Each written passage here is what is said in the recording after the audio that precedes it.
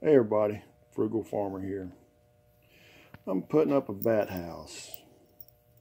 The only thing I don't like about it, I can't screw it directly into what I want, but it's where you can take it down.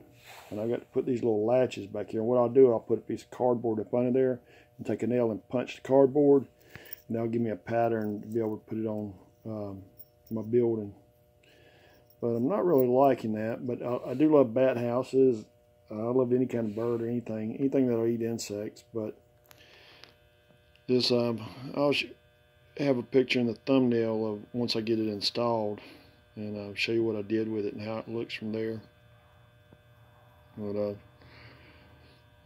it's a pretty nice little bat house. It's cheap, and it was given to me, but I'm gonna put it up and hopefully have some bats around here. I do have bats, but where they're nesting, I don't know. So hopefully this will give them a common place. And if I get some, I'll put up more. Thanks for stopping by. Come back again when you will. Share, comment, like, hit that subscribe button. God bless.